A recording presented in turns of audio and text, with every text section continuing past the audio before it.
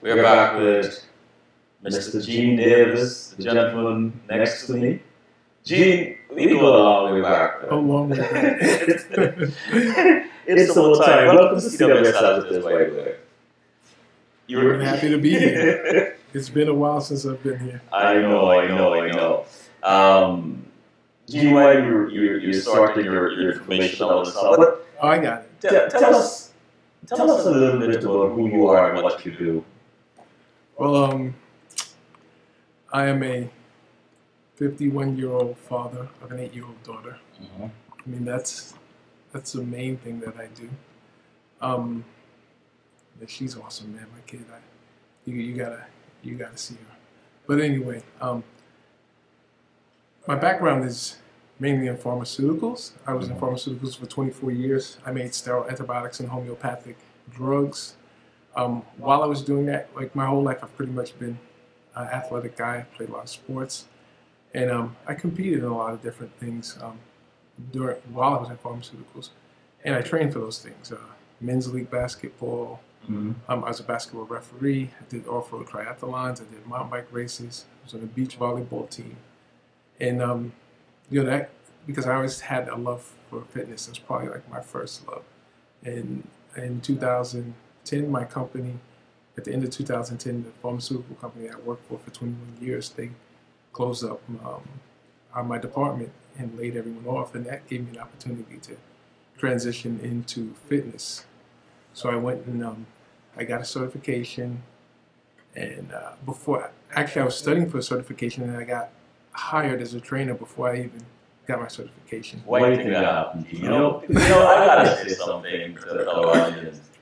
This is such a likable guy. People always gravitate to Gene. I'm not gonna call you to every force methods, and where I saw people just flocking this guy and Gene, do this for me, do this for me. So that came as no surprise, I guess, to you that you were hired before you got your certification. Yeah, I mean, what you say is kind of true, but I never take it for granted. Mm-hmm. That it was kind of a surprise. I mean, because it happened. I was just having a conversation with two other parents while I was waiting to pick up my daughter, and I noticed that they were always in tights, and I was like, "What do you guys do?" And one of them was like, I own the gym down the street. And she was like, you look like you work out. And I said, she said, have you ever trained? I said, I'm actually studying for my certification right now. She said, I have to interview you. And she brought me in and hired me right away. So I started working as a trainer before I was even certified. All right. I know this is CWS Positive. I don't get into people's biographies on this particular show. Yeah. But you were in pharmaceuticals, right? The old homeopathic thing. And now here you are passionate about empowering and encouraging people to live healthy. Yes. Eating and exercising. Yes.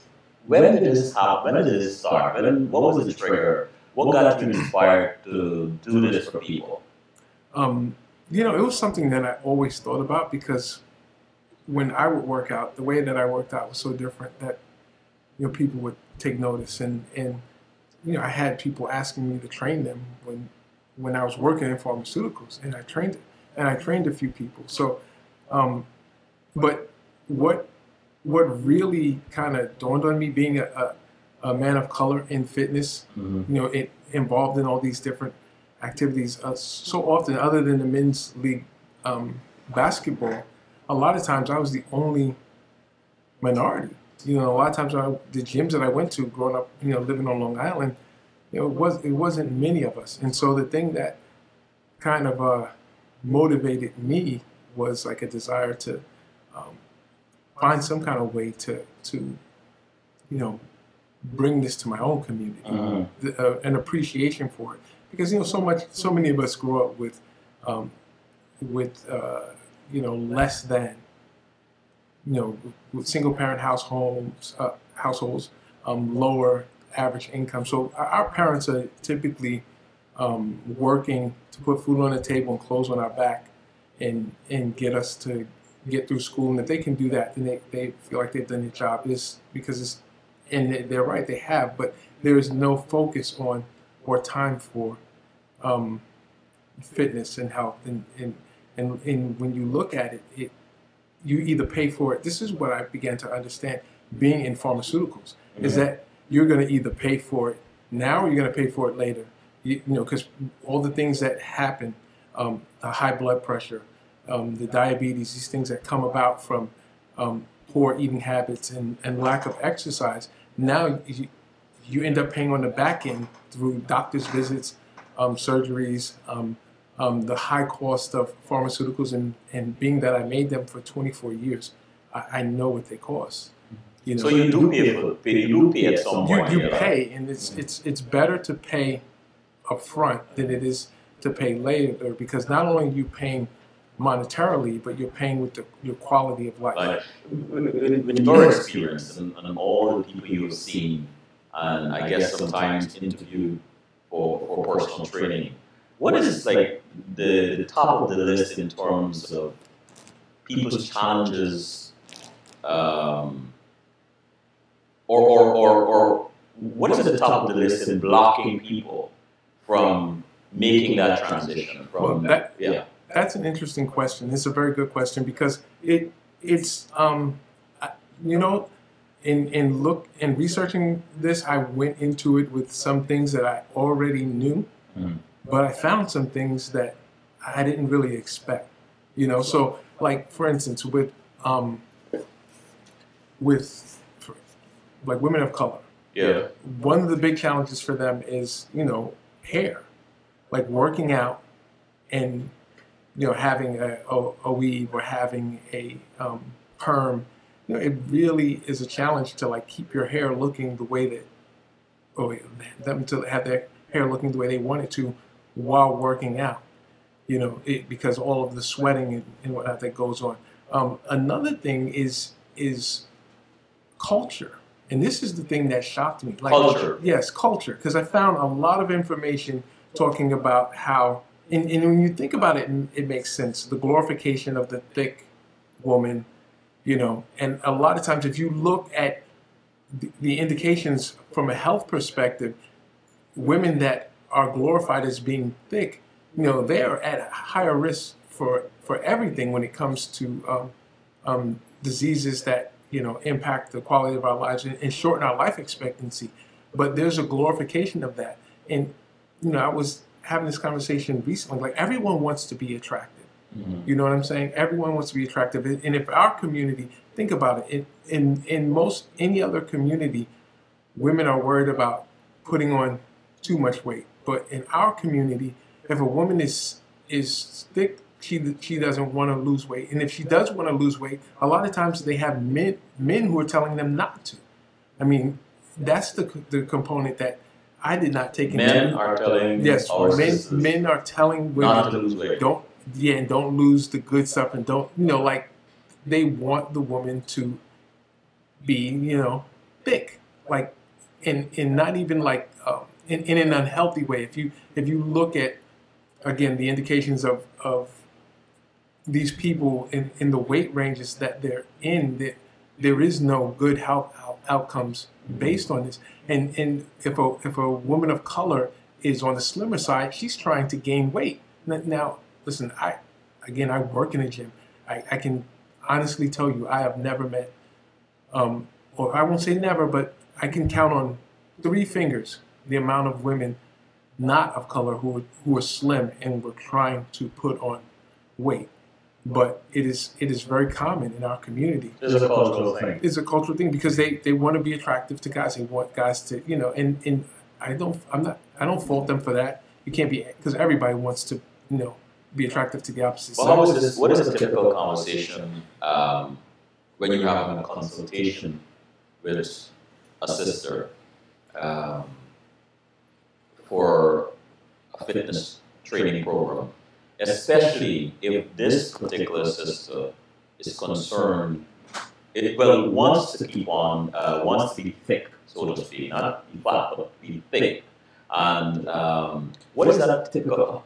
What is that conversation like, and how do you get them to see the danger of not having the right, what is it, body mass?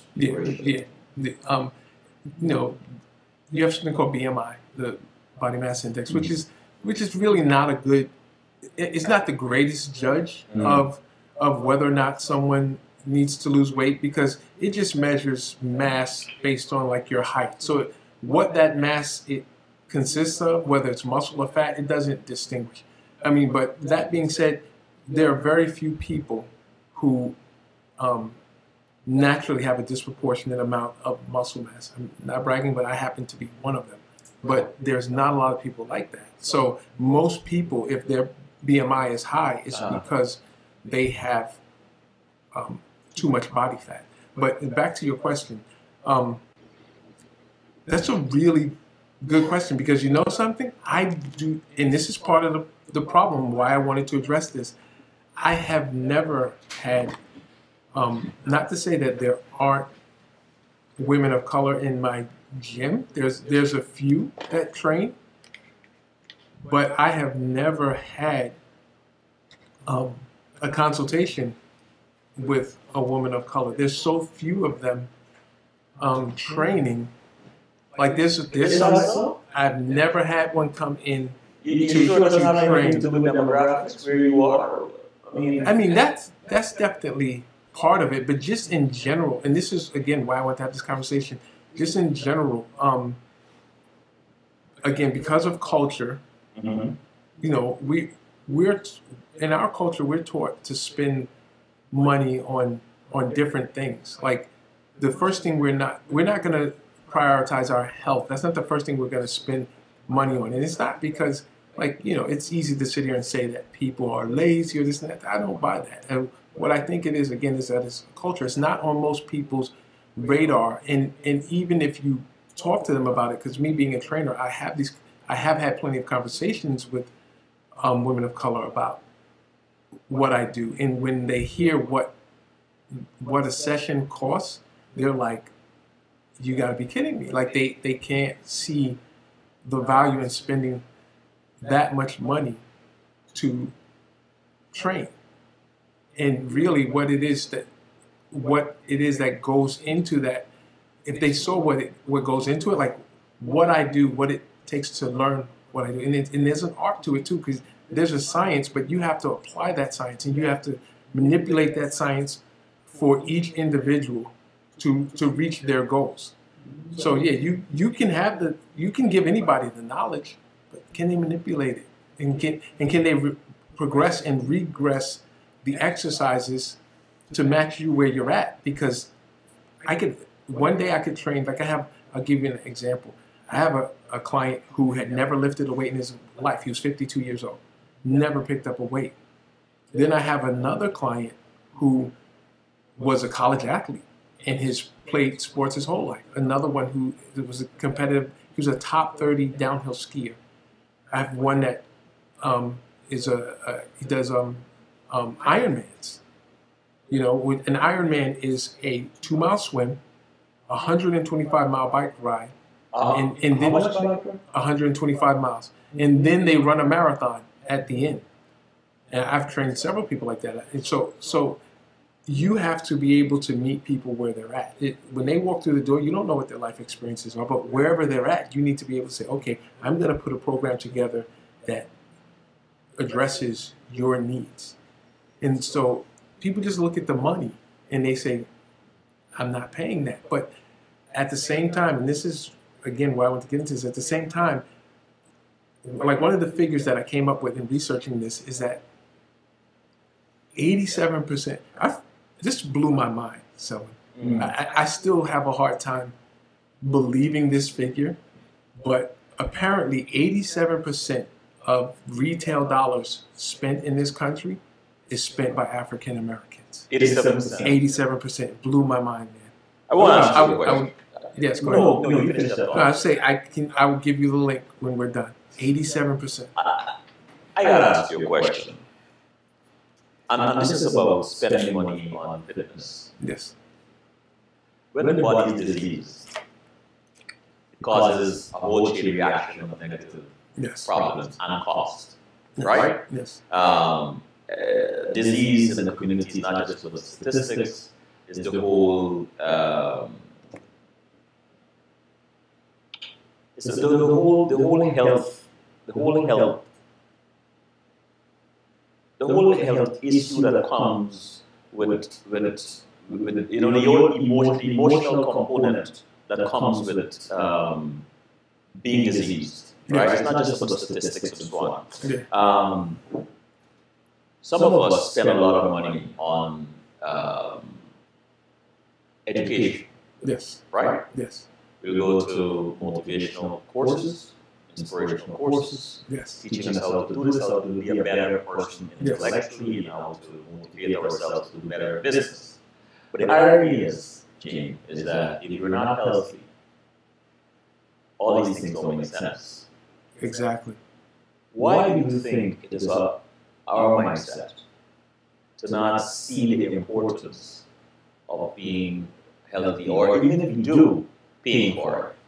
Well, again, I think part of it is culture that, you know, we want to look good, and our idea of looking good is not necessarily a healthy one. For one, from the hair, like I'm not gonna think about it. I'm not gonna work out because I don't want to mess up my hair. Now, you can keep your hair looking nice and have diabetes and high blood pressure and you know, all these other things. I mean, just for instance, sitting. We recently found out that sitting has the same impact on the body as smoking. It is that bad for you. Just sitting, and they can actually determine your life expectancy by finding out how much you sit every day. They can pretty much, it's not good. They can pretty much tell how long you're going to live by how much time you spend sitting. Not only that, but when I train people, what I do first, you do an assessment with them, and in that assessment, there's something called the FMS, and it's a functional movement screen. It just basically gives you an insight to what limitations a person has, how well they move in certain ways. And without fail, when I take a person through the functional movement screen that has a job, like say an actor or an actress or someone who, or a creative director, someone who has to be up on their feet and moving around, they slay the screen. When I take someone, no matter, it doesn't even matter what type of condition they're in. It's not about conditioning. It's not that they're in better shape than someone who sits all day. But when I take someone who sits all day and I put them through the screen, they're terrible, because the impact on the body from sitting, you know, you're like this, so you become kyphotic. The shoulders get rounded, the hip flexors get tight because you're sitting so long. The glutes become deactivated, and I mean, and what I mean by that is there's a relationship between your brain and your nervous system that causes certain muscles to turn on and off when you do certain things. So many people sit so long that when they get up, their butt does not turn off. They call it dead ass. Wow. And their behind does not, the muscles do not fire. So a lot of times people hurt their backs because the thing that protects your back is, again, it impacts every aspect of your life. The thing that protects your back is having a strong core and strong glutes. So if you sit all day and your glutes become deactivated, you could do all the crunching and sitting up you want to, but you know, there's a big part, and the glutes are the biggest muscle in the body. So there's a huge part of the equation that is missing because your glutes don't. All right, I mean, this got me curious now. I don't think OD, but I said a big chunk. I mean, a lot, you know, because of the kind of work I do. Yeah. What do you do for people like that? Well, what you do for them, you have to do exercises that are going to. The first thing you want to do for them is you have to get the glutes firing. You know, and there's different strategies that you can do. You know, bridges. You can do what's called dead bugs. You can do step ups, different types of lunges. Like a lot of people, they do lunges standing straight up. You know, without someone who has that issue, I will have them doing lunges with a forward tilt at the hip, so that the glute and the hamstring area is loaded more so than because when the torso is straight up, you're basically loading your quads. And you go to the gym. I'm going to challenge you to do something. When you go to the gym, look around, and especially with the women, and you will see, look at some of the women who are fit. Look at them when they're walking towards you from the front, and you will see that their quads are toned and they have some size to them. And then watch them as they walk past you. The quads are moving because they're active. When they walk past you, look at their glutes, and their glutes won't move at all. Because even though they're working out, because they sit all day and they don't know how to activate their glutes, their glutes are just not activated. So their butt is not moving the way it's supposed to move. The way it's supposed to move. The glutes are deactivated, and that person is at risk for injury. I mean, I'm serious. I should just let you just talk. No, I'm enjoying your questions because your questions are good. Okay. Somebody who sits a lot needs special kinds of exercises, right? Yeah, well, it's not even, exercises, but we have something, when you do a session, I have people foam roll. So, and what foam rolling does, you have you have tissue that covers all the muscles, and it's called myofascial tissue. Mm-hmm. And that tissue, a lot of times when you see that someone has restrictions in how they move, people tend to believe that it's because they have tight muscles. They think that the person is tight. That's why their movement is restricted. No. And a lot of times it's not the muscle. What it is the fascia. The muscle, the tissue that covers the muscle, it has adhesions and it binds and it lacks moisture. Like, for instance, if I'm like this all day, the fascia will do what you teach it to do.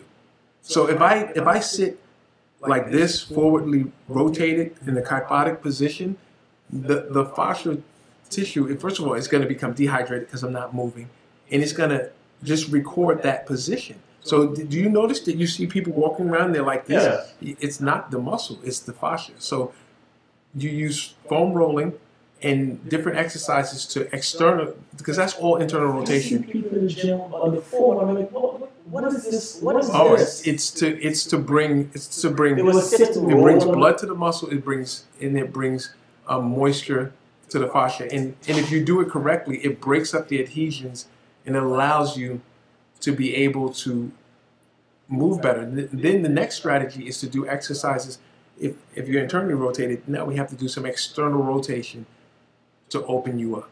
So I do a lot of external rotation with people, at the shoulder girdle, working on thoracic spine rotation, and also a lot of core engagement and glutes before we even work out, like to get those things firing, because their body is so used to those things not being activated that if you start working out without doing that, those things aren't going to function properly. So properly. with you, it's not just, okay, here are some exercises. No, not at all. To build your biceps, to build your chest, to build this. That's not much deeper than that. Much deeper than that. Let me go to the chat room, right? Okay.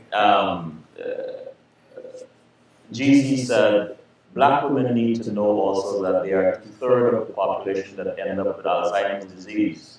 Studies have shown that diabetes, hypertension, and cardiovascular disease, which exists at higher rates in the Black community, contribute to Alzheimer's disease. I've heard that is true. I've read that that's true. Not heard. I've read that is true. I mean, that's a good point, because in all of this, Alzheimer's never came up in all my research, but I have read that those things contribute to Alzheimer's. I mean, but I don't want this to be like a all negative. The thing that really kind of touched me in all of this is that if you look, and this is for Black women in particular, Black women are killing it, man. I mean, they're going to college at a higher rate than pretty much anybody. When they're getting like 66% of the postgraduate degrees, 71% of the doctorate degrees of Black folks. So I mean, there's over 1 million business owners, Black women, 1 million, and they employ over 250,000 people besides themselves. I mean, they're doing a lot of great things. There is no female segment of the population that is that works at a higher percentage than black women. And that's been true since black women have been in this country. So like the thing is that motivated me to do this is like, okay, you see all of these good things going on. I mean, black women are still unfairly paid. They make 64. Like you always hear the figure that that women make 77 cents to every dollar that a man makes, but black women only make 64 cents to every dollar that a white man makes. So it's not all roses, but regardless, black women are in what they are responsible for and what they can do to better their situation. They are absolutely slaying it. But the sad part of that is that, okay, you're doing all of this stuff. You need to have the quality of life and health that goes along with it. Why work so hard to not even be able to enjoy it because of these things that you're doing that are detrimental to your health? The not working out because of your hair, or not working out because even though you spend all this money on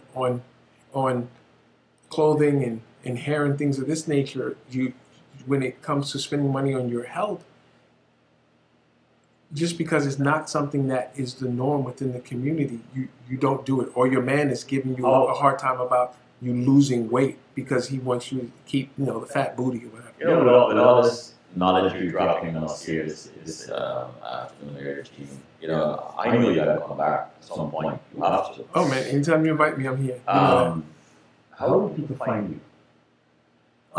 Well, if you're an Equinox member, you find me at Equinox. But if you're not an Equinox member, I don't really have a website. I really built my business by word of mouth, but I will give out my email address and my phone number. I mean, my clients, I text them more than I do anything. And I like that. I actually prefer that, because to me, an email is kind of impersonal, and I'm dealing with people.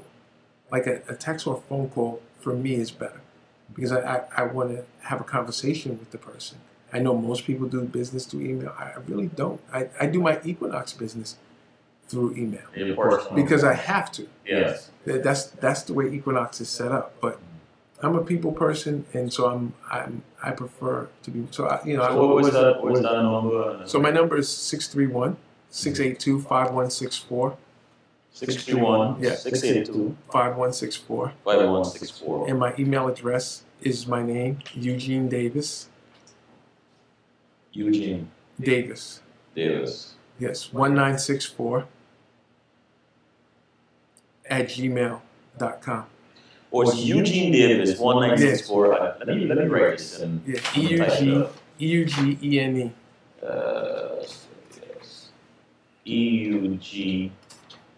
DAVIS. Yeah, 1964. At where?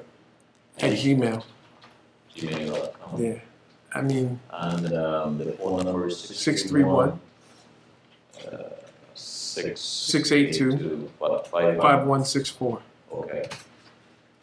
Yeah, one thing I want to say, man, is that when I got into the fitness industry, like being able to help my own community was like at the forefront of my thought process.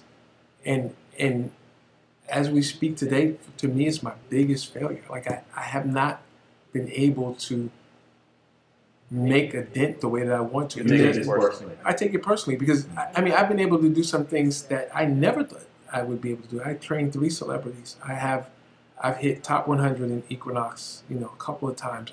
I'm consistently one of the highest performers. How does this happen? I just do what I believe, man. Like to me, I look at fitness like this. People love to look at fitness from an aesthetic standpoint, and that's valid.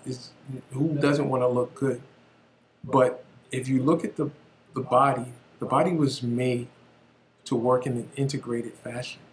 Like we go in the gym and we isolate everything. We isolate the muscle groups, and that's how we work them. And then we go out in life and we try to, most people do. And then you go out in life and you try to integrate that movement So I don't train people that way. I train them. The body works in an integrated fashion. I train the body in integrated fashion. You know, that you said that. I remember reading a manual at the time, or a document on the Navy SEALs training. Yeah. And one of the things they said is that what they emphasized is that these guys are totally fit. I mean, fit beyond imagination. But what they do, they focus especially on the kind of muscles that are necessary in certain movements. Like if you have to climb up walls, there's certain types of, coordination, certain kinds of muscles that have to be exercised and trained. And so these guys can do things that the ordinary person will not be able to do because of the training. So this is what you're talking about, the core. Yeah, and even you bring up the Navy SEALs, like, I'm not saying this to brag, but I know how they train, and I could improve how they train a great deal, because the shortcoming in what Navy SEALs do is that they overuse movement patterns. So usually when people get hurt, is because they're overusing a movement pattern. I mean, we basically, think about it. We kind of train in a box. Think about life. My body is designed to move in any direction at any time that I want it to. I can rotate. I can move laterally. I can do both at the same time. I can move forward. I can move back. I can have level change and all of these things going on at the same time. But we get in the gym and we go up, down, and we go front, back. And we only lift weight vertically through the field of gravity. But every time we go out, if you play a sport, name one sport where or even in life, where when you exert force and you're not exerting it horizontally. You know what I'm saying? But we do all our lifting vertically. But we exert force horizontally through the field of gravity. So why don't we exert force horizontally through the field of gravity? Why don't we lift horizontally through the field of gravity if that's how we exert force in life? You mean like some of those machines where you push? Not even a machine, because when you're in a machine, I don't use machines at all. Let's get that straight. The only thing I use is a cable machine. That's the only machine I will use. And that's because of the freedom of movement that it gives you. But in a machine, you're sitting down. When do you exert force sitting down? If you're going to exert force, you're on your feet. 90% of the things you're going to do, you're going to be on your feet. I want to share something with you. There's a particular machine in the gym where you're supposed to sit down, right? Yeah. The handle is about chest or chin height. Yeah. And it's curved. Yeah. You know what I'm working with is there weights you put on either side and you put your chest on. Yeah. Alright. I flip it around. Yeah. I stand facing the machine and I lift that weight. Yeah. I do shoulder presses and so on. Then I discovered something else while I was doing that. Right. I could lift the shoulder press on my way down and do squats with it. So I've actually invented an exercise that contradicts some of the guys in the gym. What are you doing? Yeah. But what I found is that when I'm done, my whole body is in pain or has gotten the workout. Right? Yeah. I stand up instead of sitting down. So you found a better use for the machine than what it was invented for, basically. Yeah, but to get back to what we were talking about, like I want to find a way to have an impact in my own community. And this is really why I'm here talking to you, man. Because, I mean, for instance, African-American men live, on average, 5 years less than white men. True. African-American women, 4 years less than white women. Like, we're doing all this stuff to try to improve our quality of life, our incomes, all these things. But if we're not going to take care of ourselves, and first we have to know how. And we have to know what is important. Like, is it more important to be this thick person or whatever when, down the road you're going to have these health problems? Like, I don't think, I would hope that most men, knowing what they're asking of their women when they're pressuring them to be, quote unquote, thick, that if they knew the health implications of what they're asking, that they would have a change of heart. And if that guy doesn't, then that woman really doesn't need to be with that man. Because what does he care about her, or does he care about what she represents to him? Some sort of caricature of So what steps are you using to get this message? Well, coming here. Okay, my brother. That's one. And what I try to do is, no, you know me. I'm a very friendly guy. I have no problems talking. So, I'm more of a personal guy. Yes. So I talk to people. Sometimes I post things on Facebook, but more than anything, I just talk to people and try to get them to look at things from a different perspective than the one that they've been fed. Because in every area of life, regardless of race, you have something that's called conventional wisdom. And in our community, the conventional wisdom is that a woman is fine if she's thick, and if her hair is, permed, or she has a weave. There's a certain aesthetic that is, preferred. Not that, I mean, there's plenty of people, myself included, yourself included, who love women with natural hair, but there's a whole community out there that likes something different. Mm-hmm. And so, like all the conventional wisdom that is detrimental to us as a people, that's what I want to challenge. If you were given the opportunity to perhaps work at a community center, yeah, knowing fully well that a lot of black men and women will show up, and the cost in some way is subsidized, would you do that? Oh, absolutely. Are you kidding me? Absolutely. Because, it's tough, man. Like every day, listen, I have great clients. I can't complain. I have great clients. My clients are so supportive, and they're like my friends. They're like family. Mm-hmm. And I love them, and I love working with them. But I want to bring some of that to my own community too. You know what I'm saying? Like, to work with people and have them, like, for instance, my clients will send me articles from the New York Times about things that I've talked to them about in what we're doing and how we're working out. And they will see an article basically supporting what I've said and what we're doing, and they will send it to me. You need to start a movement. So it's like, I want that with my own, and they're feeling good because they're like, wow, this is, what I'm doing is being validated by, a higher source, and it gives them confidence in me and what we're doing. But I want to bring that to my own community. Like, I've put in a lot of time, a lot of work, a lot of research. I know, because I remember when you made this transition. Yeah. I remember you telling me, Selwyn, I'm going to do. Actually, I remember we were talking about it. Yes. You knew me before I became a trainer. I'm thinking about doing this thing. I said, you go knew me before. Go for it. We had this conversation many times. One of the things I remember saying, if I'm going to do this, I'm going to go all in, and I'm going to do it the right way. Yeah. I remember you saying that. Yeah, and I did. And you did. And it turned out better than, I mean, hey man, you read the paper and you read about this person, that person, and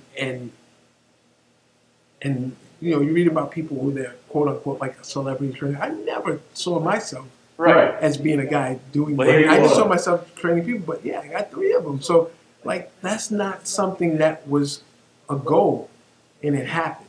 Yeah. But this is a goal and it hasn't happened, and it bothers me. It is going to happen. It has to happen. I'm prophesying that it is going to happen. Well, a lot of things you've said have come true. So this is true. A lot of things you said have come true. We've had it is this is the start, and I let me say this on the air. I'm going to create a space from time to time, Sunday afternoon. Come on and talk, because we need help. We do. We need health advice. We need fitness advice. I've learned some things from you in a short space of time that we've sat down here together that I've never heard before. And you can't put a price on that. You can't. Right? You can't put a price on your health. Gene, I mean, it's like, I hate to bring this to a close, but we have to. Yeah. Time is on us. Yeah, I want to say one thing before I get off. And this is something that it's even on, like, if you went to Equinox and you saw, because they have all our pictures up. Yeah. And you saw, like, what my skill set was and what my model is. It's that health is the first wealth. Health is the first wealth. Wow. And I believe that, like, if you're not healthy, then you're poor, no matter what you have. It's the foundation of all things. It is the foundation. And I want to see my people healthy. That's the bottom line. I want to see my people healthy. I mean, getting everybody else healthy, I need to get my people healthy. Thank you, brother. Thank you. God. Oh, man. I can't believe Gene is back.